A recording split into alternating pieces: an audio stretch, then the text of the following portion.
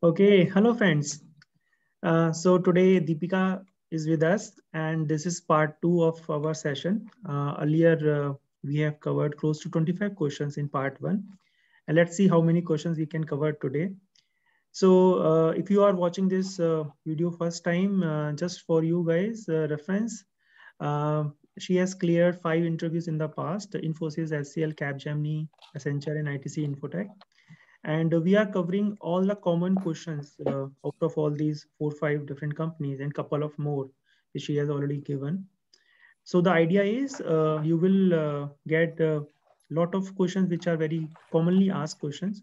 So you can also prepare them. And these are very repetitive kind of questions. I have seen these questions in a lot of interviews. And that's the reason we are having all these questions in this particular series. So this is part two. Maybe we have part three or part four. I don't know because we have lot many questions. So let's start it without any delay. And friends, a small request: if you're coming first time, please hit subscribe. You can browse, you can see a couple of different videos, and if you like it, please subscribe. And if you like this particular session, whatever the value outcome, if you can get anything out of this session, please hit a like. Your one like is a big motivation for us, and we will keep doing this thing repeatedly in the future as well. So on this note, welcome Deepika, and thanks again for your time today, Deepika. Thank you, Sunand. Okay, so shall we start, Deepika? Yes, Sunand, we can start. Okay. So for this part two, the very first question is, what is Spike, and how you, as a Scrum Master, you will see the need of Spike in a team?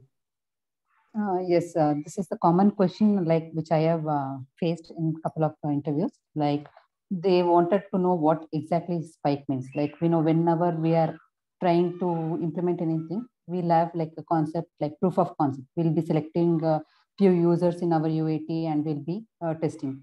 So likewise, so in Scrum also, like if any like if team is not aware of any technology, or like if they are not clear with any requirements or any uncertainties, in that situation we can tell that spike come into picture. So it is nothing but it is a like a special type of user story, so that for which team is finding like difficulty to estimate, maybe for various reasons, like the user story cannot be, it will not be meeting the invest criteria, or it might contain some technical risk, or like maybe team want to explore or they want to investigate something, and based on that analysis they want to come to a conclusion. So all these things I can tell like it refers to spike.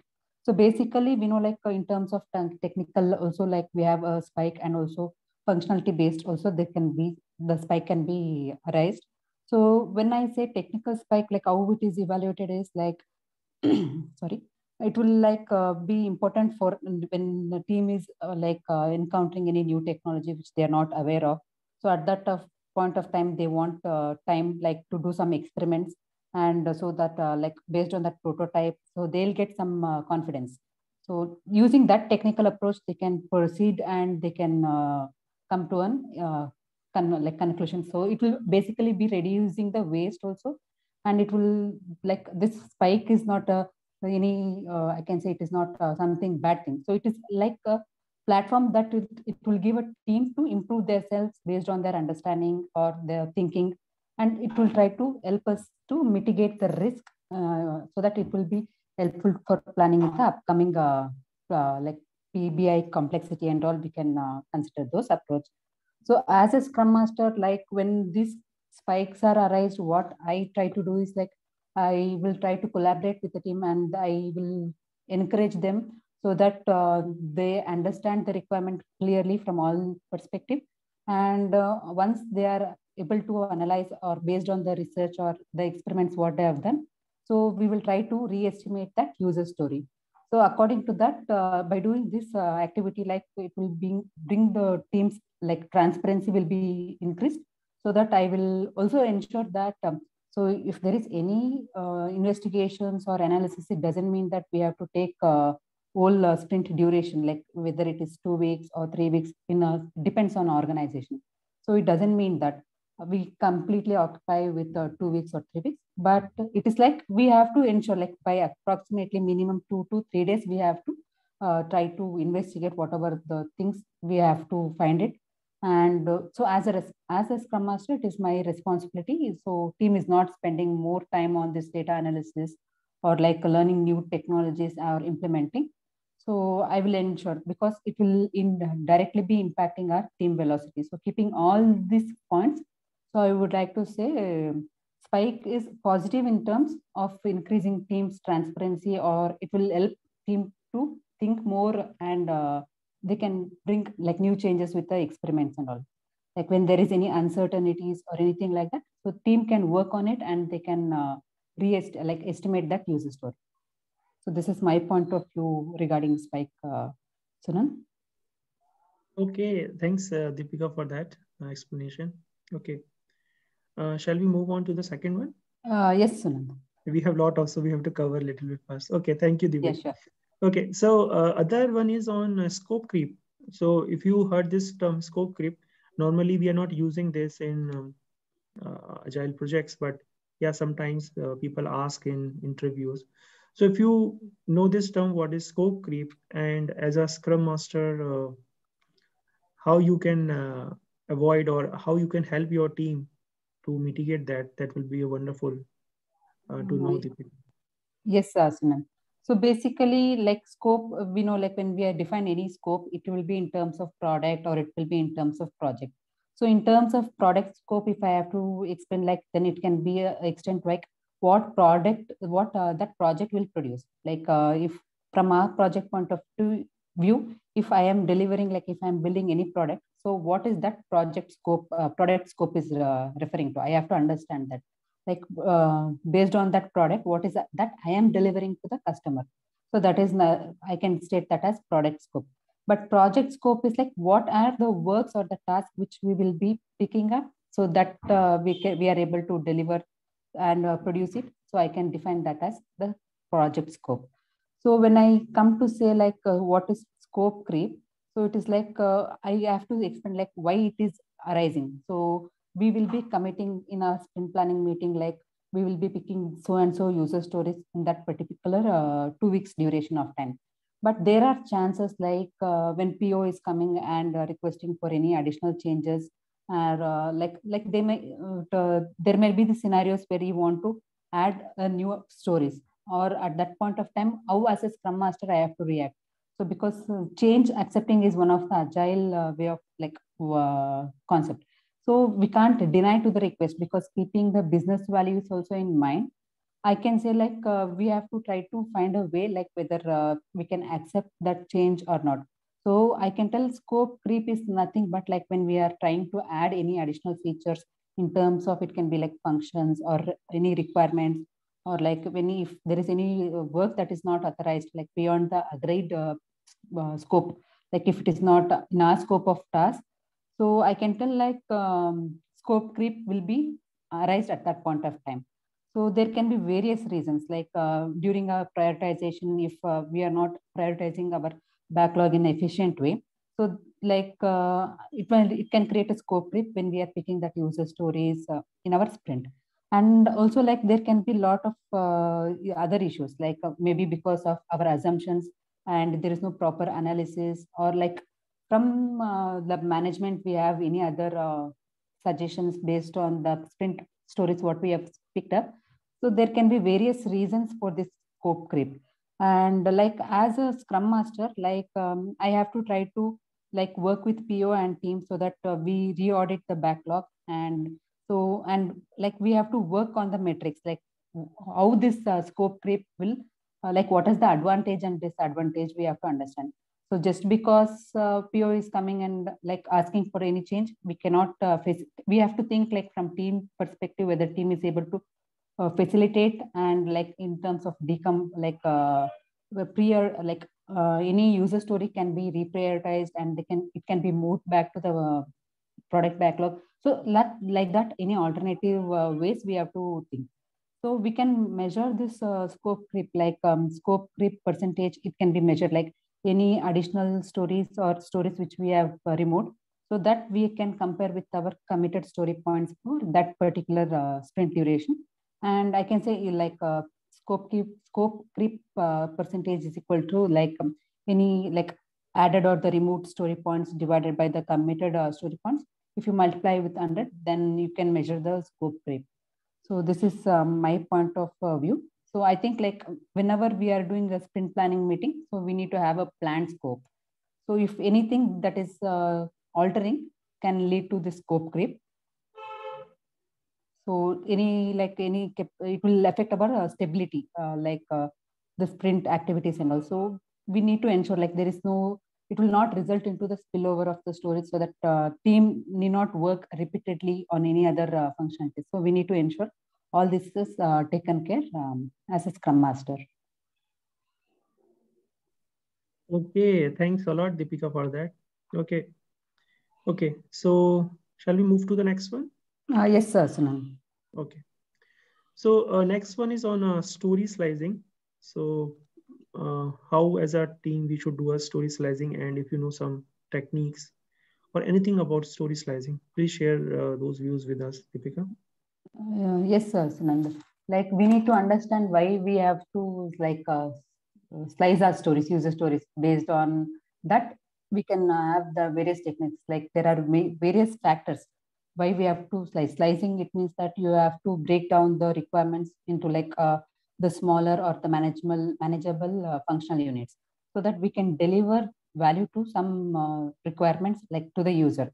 So it can be like you have like improved workflow that will produce the progressive results, so that it will help you to mitigate any sort of risk or if you are failing to deliver to the commitment. So where user stories needs to be sliced, like we have various techniques.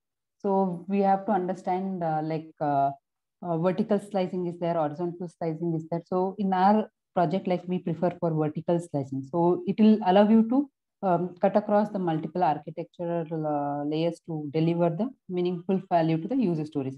So when I say target slicing, so how in terms of story, so how many days like it is taking, or in terms of task, how many hours. So in term like before committing any user story points, you need to see like how much time it is taking like in per hour. So like if the story is big and if it is not meeting the invest criteria, or it is depending on anything and which is impacting that we are not able to deliver or facilitate that user stories. So those things we have to keep into consideration. So first thing is like we need to ensure any story, any requirement what we are picking, so it should meet the invest criteria. This is, I can tell, this is one of the entry criteria I can mean in terms of definition of ready also. Sorry, definition of ready. So there are certain checklists which team will be referring. So the user story should meet the invest criteria, and along with that, it should be understandable, and also it should have the acceptance criteria properly. So if I can say like user stories with a bad acceptance criteria or anything like that, it will not, like team will be facing the challenges. So there can be any technical issues which is arising because of this user stories complexity. So user story should be simple as enough, and it should meet.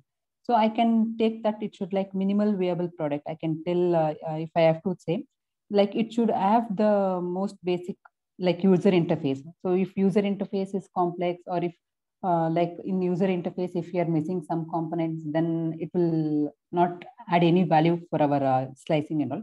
So basically we have to break down the test scenarios or the test cases. Like we have to have clear acceptance criteria, and maybe in terms of roles also, like based on from the administrator perspective, we need that application. I can say we have our shopping like applications, like online applications where we will be using. So based on role, like as a user, I will try to place an order and do it, and we'll do the payments. But from the I can say from the opposite end, they will be using the application to keep track of all the requests that are placed or like this. So when I say story slicing, so we have to deliver a value when we are picking up that user story in the sprint. So slicing is very important when the story is story is bigger in size, or when it is complexities like very big, like any technical issues or risk is involved. So at that point of time, we have to break down the stories using the techniques which is suitable for our project. So there is various technique in the like system. So we can see based on the workflows how it is conducted, and like from the interface more methods. So what are the things, like what are the effort, like if there is any repeated effort needed by that like requirement. So keeping all these things into consideration, we have to split the stories accordingly and proceed with that requirement, I can say, Sunan. Okay, thanks a lot for that, Deepika. Okay, so let's move on to the next question. And next question is on estimate. So how you estimate your user stories, and are you mapping your user stories with story points and tasks with hours? Okay. So like before moving to this question, like this is the basic thing we have to understand, like what is a user story and what is the purpose of it. So I can see like a user story, I can tell it is the smallest unit of work. So as an like user, what I want, like for example, if I'm taking online mobile banking app, so why I need to log into that mobile app, for what reason? So I will need that mobile app so that I can perform online transactions or like that. So as a user, what is that I need from that app? So that will give the clear picture on the user story. So I can say there should be enough details to move like from the story from to do to done. This is like indicating if a story is the well like it should be prioritized and it should be well defined for us to proceed further. Sorry for that disturbance.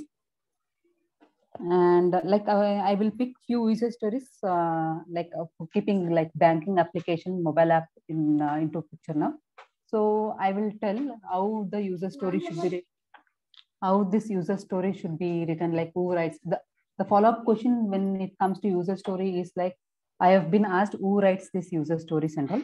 So when we understand what is user story, and like moving with the follow-up question, I will say like basically that product owners will be interacting with the business team and they'll be getting all the requirements from them, and they will be having this product backlog created, and all these user stories will be that present in that backlog items. So when I say as a like user, when I log into this banking app, what are the things it will be picked up? So like login feature is required for me, and also there will be various components. So banking component will be the transfer and how to make the payments, or if there will be a loan section also. So for each tabs or like whatever feature we are using, so we can write user stories for that particular application, I can say. So as a bank user, like I need to ensure like transaction is processed. So what is that? How the notification will be generated? Who should receive the notification? So keeping these things. So if we have to write the user stories, we'll get an idea like what are all the things we can consider, like 3 C's. I can say is like what is that in the card? Like it should give a short description. I can say like what is the purpose why we have to develop that feature as for login feature, like whether it is a new user or like it is an existing user, how we can set the username password. So that is one of the user story for login feature. And the acceptance criteria is very important, I can say, because this gives like when we are developing any feature, so based on this acceptance criteria, if we are proceeding, it is always like advised. And also like the conversations, 3 C's, that is the last one, where it will help to like collaborate with the team and how to proceed and other things. Like as a user, like I have to log into the mobile app and I can enter like the desired amount. So all these things we have to interact, like the requirements when it comes from PO. So like when as a team, when we are working, we have to like be specific what we are requirement we are picking for that particular sprint. So those user stories we have to estimate accordingly. So there are various techniques how we are doing, and the one that thing is like we are using story points as a metric to measure our user stories. So considering all the user stories what I have listed a few minutes back, like login feature or transfer, payment, loan transfer or banking. So based on this, So we'll have to see this, consider the size of the story, and which is like the story, like keeping that as a reference story, we can estimate the other story. So like keeping that reference story, giving the story points to that reference story, which will help us to provide the estimation for other stories. So for example, login feature is straight and simple. So it is not like having much complexities.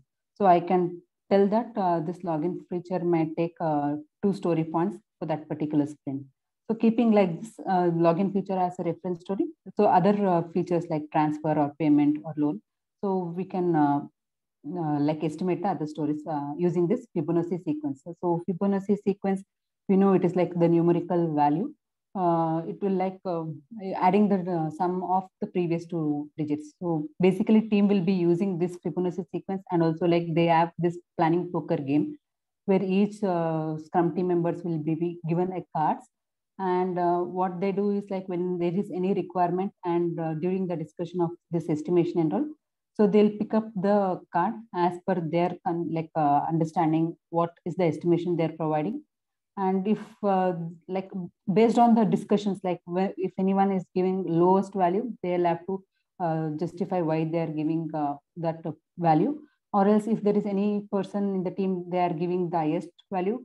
So like this, if team has to come to common agreement, whether it is in terms of story points, like it doesn't mean that I will tell 2 and some other person in the team will tell us 5 or 6. So teams should come to common agreement. So until then, this planning poker game will be repeated. Like the iteration will be carry forwarded. So these are the techniques which we follow in our team, Sunan. Okay, so friends, just for your information, we have covered 3 questions in this. Deepika knowingly or unknowingly told us answer of 3 different questions. So what is estimate, how you estimate your user story? That's the very first question. And then what is planning poker, and why do we use Fibonacci sequences for estimation? That's the other question. And the third question is who creates user story, whether it's a Scrum Master or the product owner, or it will be a team who is involved in the process. So she has covered all these 3 questions in this one particular given answer. Okay, Deepika. So let's move on quickly. So which technique you use for prioritizing product backlog? Yeah, this techniques, like we have various techniques like affinity analysis, Moscow technique, or Kano analysis and ranking rally. So each techniques, the concept or the process what we follow is same, but like in affinity analysis, we use the terms like high, highest, low, lowest, and medium. So these are the terms which we are using to prioritize our product backlog. So why we are doing this product backlog prioritization? Because it will help us for like it based on that priority, we can pick or move the items to our sprint backlog. So all these things will be taken care well in advance, so that before moving to the execution of sprint, or in like performing the sprint life cycle, so we have to have the prioritized backlog. So we have to use like the technique what in our team we follow is the high, whether that feature is need to be delivered to the stakeholders or the customer with high priority. So we are picking that user stories, and it is not like we are going in the order according to the product backlog. We have 10 or 15 items in product backlog. We are not following the numerical order what is there in the product backlog. Instead, we will be, it's like user stories. If any user stories needs to be redefined, or anything, like if acceptance criteria is not clear or anything like that, based on all this discussions, so PO will like the product owner will use this techniques. So we will be prioritizing our backlog items, whether it is medium like a priority, or whether it is the least priority. So based on the priority, it will be easy for us to proceed with our sprint. Okay, and just a follow-up on this. So when we do this product backlog refinement, or what's the purpose of this product backlog refinement? When yes, it's happening? this product backlog refinement is very important. It is not like our Scrum ceremonies. So we have Scrum ceremonies like sprint planning, sprint, and sprint daily Scrum, sprint reviews, and sprint retrospectives. So this product backlog refinement is not like an event. It is like activity. it is an ongoing activity during our sprint process, I can say.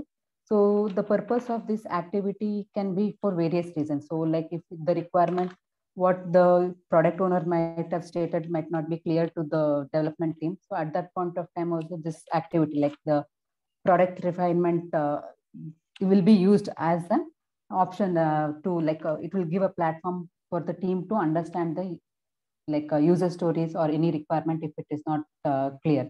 So I can say it is not like it will not happen in any sequence of order, but it is an ongoing activity where team tries to, or like if there is any user stories that is not clear, they will try to do it. Or if there is any estimation, if they have planned it like before during sprint planning, if they have planned it as 4 or 3, and if they want to change that estimation, so that can also be done during this product backlog refinement. Basically, like to keep our product backlog clean and updated, we will perform this backlog refinement. So it is having like various, I can say, advantages. So it will help the team to save their time. If we are not having the user stories, if meeting our invest criteria, if they are not like in a defined format, if they are not updated with the appropriate estimations and all, so it can lead it can like avoid it can lead to various issues.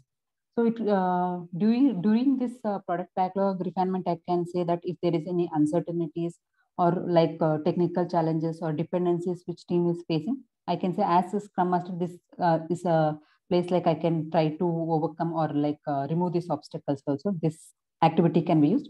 And moreover, like I can say, this product backlog refinement also will increase our work and work velocity, so that like we can the workflow is managed in an organized way, so that there is no outdated items in our product backlog, which is not required and all. We can filter it out so that it doesn't lead to any misunderstanding. I can say like this ongoing, though it is not one of the formal event in Scrum, I can say like this is the important activity which all the teams like Scrum teams should follow. Like maybe it will take the 10% of the team's activity.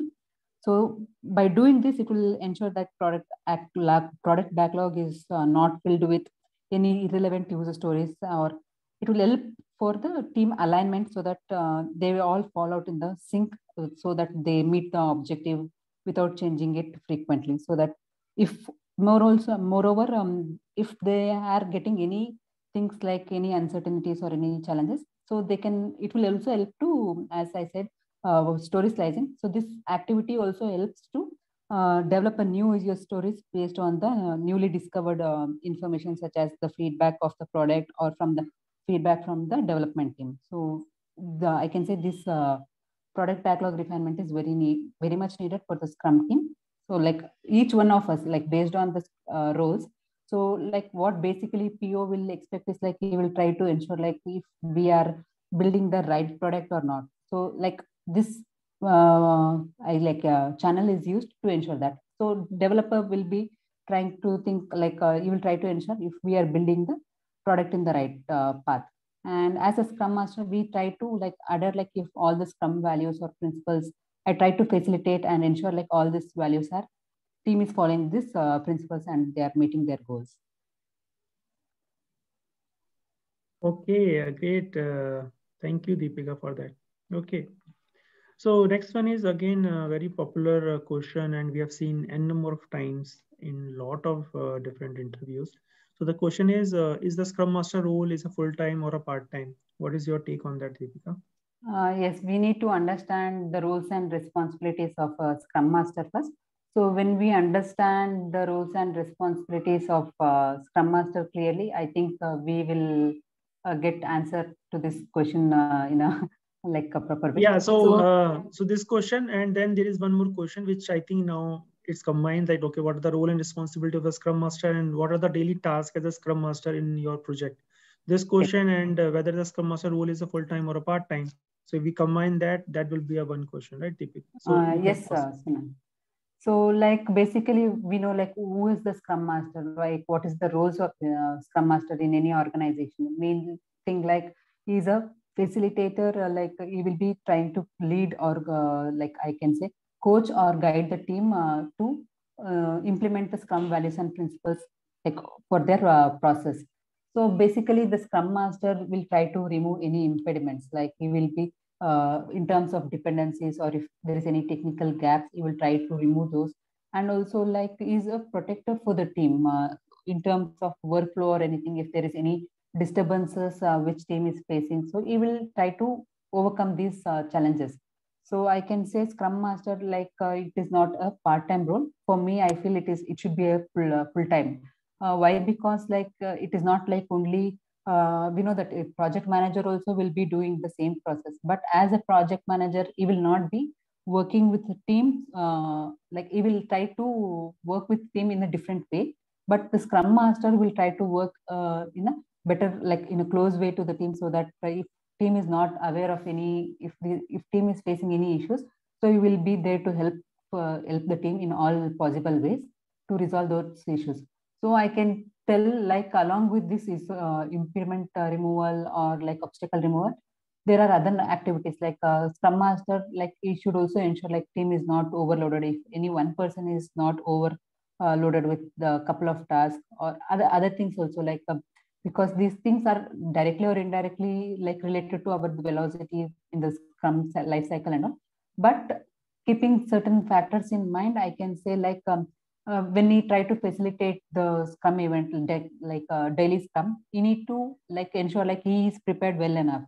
So without preparations, though we have the standard questions like what went yesterday, what we did yesterday, what we are doing it today, what are the impediments. So these are the standard questions in daily Scrum, but Scrum Master need to prepare like if there is any obstacles like or any follow-up questions or any concerns that are raised during the daily Scrum, you need to work on that. Like there will be action item from him, and he will try to resolve those uh, issues. So along with this, he will try to ensure like if any task is not unassigned or to any team member, or if any user stories is not estimated, or if the team is finding any challenges, so he will try to guide the team and coach the team to overcome all these challenges. And along with that, like once after this, maybe if Scrum Master is not there, there are chances that like a self-organizing team or the mature team can skip a few of the Scrum events. So then it is no longer like I can't. What I mean is, if we are not following the Scrum events or Scrum like principles or value, then I can't term it as a Scrum team. So it is better like when there is a Scrum Master, he will try to ensure like each team member in the team is participating in the Scrum events, or what is their contributions, and like what is the involvement they are having, and like it helps to like he will also try to look into this burn down charts, and like he will be concentrating on the various metrics like burn down chart, how team is performing, like to keep track of the progress he will ensure. And there will be like various reporting from reporting point of view, you will have to share various reports to the stakeholders or management.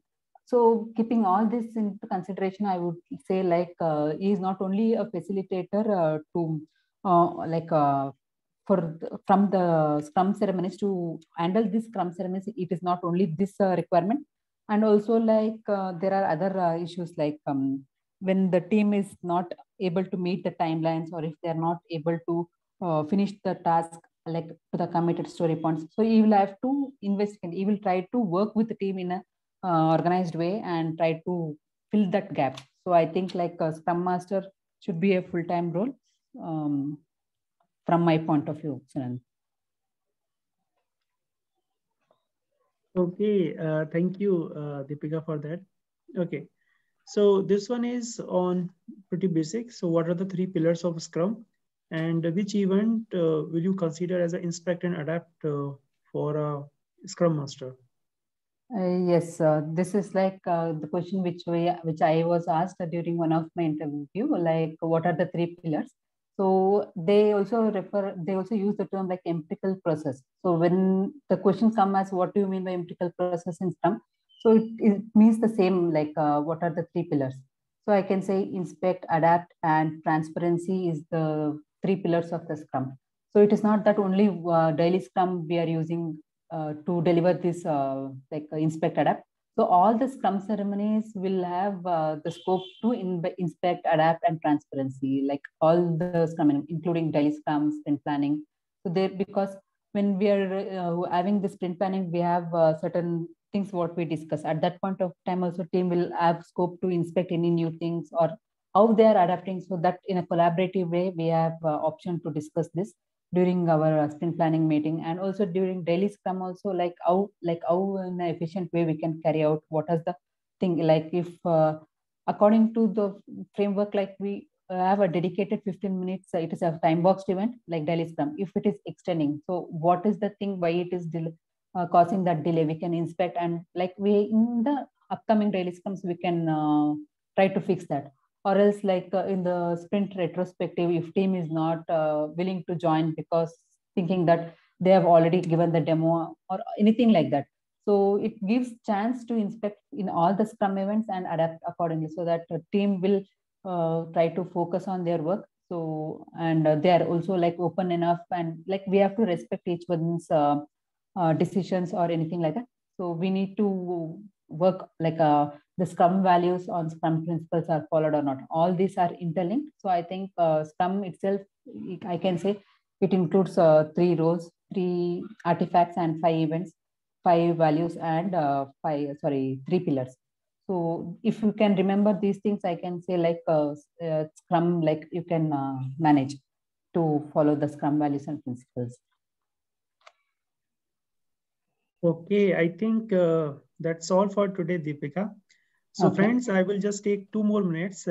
If you have seen this video till now, you already spent half an hour, and I just take your 2 more minutes because there is an important thing which I just want to convey to everyone. So friends, a lot of people are asking like, how is it possible that people are getting 5 offer letters or 6 offer letters? So the thing is, friends, it's not happening in a day. So let's take an example of Deepika, right? So I have seen her notes. She's doing so much hard work from last so many months, I would say, right? She's asking right set of questions within our group. She's doing a lot of hard work. She has full-time job and then kids and this and that. You might have seen some kids are coming in during that call as well, right? So she's doing a lot of hard work, and that's applicable for all the group members or whatever the videos which you have seen so far. So there is nothing like a magic formula, magic pills over there. Okay, it's totally the dedication, the hard work. She has prepared a lot of handwritten notes. I have seen that. So a lot of efforts are there. And it's not a rocket science nowadays. Lot of opportunities are there for a Scrum Masters. So if you are not getting interview calls, or if you're not able to crack the interview of a Scrum Master, then there is something which you really need to work on. Okay, so a lot of opportunities are available. Market is crazy, and number of openings are there in so many companies nowadays. So that's my thing which I just want to share with you all, that check, do the introvert, do the inspect and adapt. So I have seen, apart from Deepika, I have seen a lot of other people who are making a lot of notes. And what I can suggest you that, okay, you can visit a lot of other videos, this and that. But at the end of the day, buy 1 or 2 good books, spend a lot of time with the books. That's more important, because cracking the interview is the easiest part, I can say, guys. Just go and check a lot of videos on Career Stock. There are many, or other channels. You will easily able to crack the interview. But what after that? When you go into a new organization, you will struggle over there. Yeah. So buy some 1 or 2 good books. And if you don't know the names of the book, there are in the description, there are a lot of books which are there, which you should have. Start with any one good book. That's more important. So yeah, with this note, let's close this session.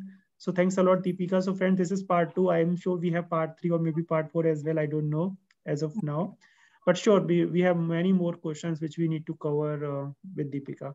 So thanks a lot, Deepika. I know you are busy with so much things are going on parallelly, and you have taken your time. So I really appreciate your time and efforts, Deepika. Thank you. Yes, Sunand, I have one thing, like last session we missed out, like I was a bit nervous and I could not explain on velocity topic. So That's is it perfectly fine? okay. Okay, Yeah, should I yeah, proceed, or yeah. like is it fine Please, to please, wind up? please, please go ahead. Share what is that question here? Yeah. Definition wise, velocity, as I said, it is like the number of story points burned in that particular sprint. Like if it is a newly formed sprint, and if the team wants, like if the management wants to know like what is the velocity in general, like if 2 or 3 sprints is passed, it is easy for us to calculate, like if you are adding the total story points that is covered. So based on that calculations, we can get the velocity easily. But if a team is newly formed, like they are implementing Scrum newly, at that point of time, how you are calculating velocity is like Sunanda has explained that in previous video, but I'm just trying to rephrase it or explain it in my terms. So I would like first from we have to estimate the product backlog. It is very important. Like we have the product backlog prioritized, like how the story slicing is done, all these things, like keeping all the techniques in consideration. So once we have the prioritized backlog or anything, like we will try to estimate that product backlog. Like if we are having 10 or 20 items in the product backlog, we have to estimate like what is the story points that is taking that backlog. So after we are estimating the product backlog, we have to try to map it in terms of hours. Like I can say, we are identifying the task for us the reference story, like one reference story. Based on one reference story, we will get idea like how we can estimate other user stories also. So in general, like in a few organizations, like they will consider like one pointer, like reference story is equal to 8 hours, 10 hours, or 6.5 hours. Why 6.5 hours is like they're considering is they are not considering all these Scrum events or other events like activity which is performed by team. So they are removing those hours. So like I can say one reference story pointer equals to 10 hours or 8 hours. Keeping that into consideration, like all these things will be done during the capacity planning. Like during our capacity planning, we can come to know like what is the capacity of our team. Like if it is a 5-member team, and if there is no holidays, or if team is like occupied with any other work, or if there is any unplanned leave or emergency leave, keeping all these things we will be planning our capacity. So this capacity is also needed to calculate our velocity. I can say if the capacity of 5 members for that duration, like I can say for 1 week duration, if that capacity is 50 hours, and if I am having like from my project, if I'm using one reference story as 10 hours, so like 50 divided by 10, like I can say 5. So 5 point is my velocity of that particular sprint. So this is the way how we calculate our velocity if it is a newly formed team. So it doesn't mean that one story pointer is always equals to 10 hours or 10 units like that. So it depends on team to team, like how they're considering this, like keeping the reference story, like the baseline story, how they're providing their estimation to other stories. So all these things are interlinked. I would say like based on capacity and this reference story, it will be easy for us to define our velocity. Okay, thanks a lot, Deepika, for that question as well. Thank you. Okay, friends. So as I always mention that we are here just to help you with different questions, and whatever the answer which Deepika told, that's her version of answers. Always do your own due diligence, listen properly, take your own notes, add, remove few things which you are aware about or not aware about. So yeah, always do that. And with this note, Deepika, again, let me thank you again one more time for your time and efforts. And all the best. I'm sure you are joining, I think, somewhere next week, some new organization. Let's not disclose that. But yeah, so all the best for your future journey. And hopefully we will finish our part 3 and maybe part 4 as well very soon. So thanks a lot, Deepika. Thank you, Sunan. Thanks, everyone. Okay. And all the best. Happy New Year to everyone. Yeah. Thank you, Sunan.